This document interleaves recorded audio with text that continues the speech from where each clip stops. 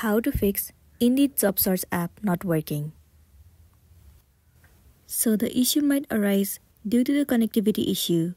In that case, what you want to do is, you have to check whether your internet connection is stable or not. So make sure that you are connected to the stable Wi-Fi.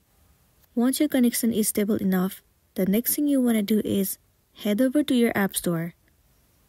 Here in the search bar, search for Indeed Job Search. Move into this app.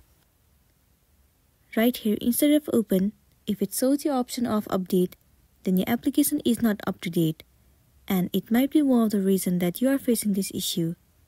If that's the case, then tap on update and update your application to the latest version. Once you have the latest version of the app, the next thing you want to do is head over to the settings of your device. Move into General. Head over to iPhone Storage. In this page, search for the application Indeed Job Search.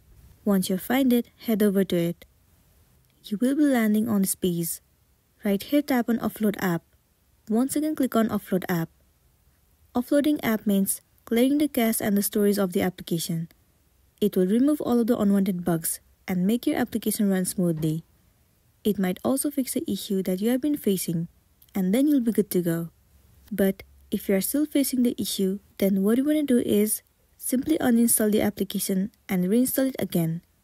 Reinstalling the app will definitely fix your issue, and then you'll be good to go.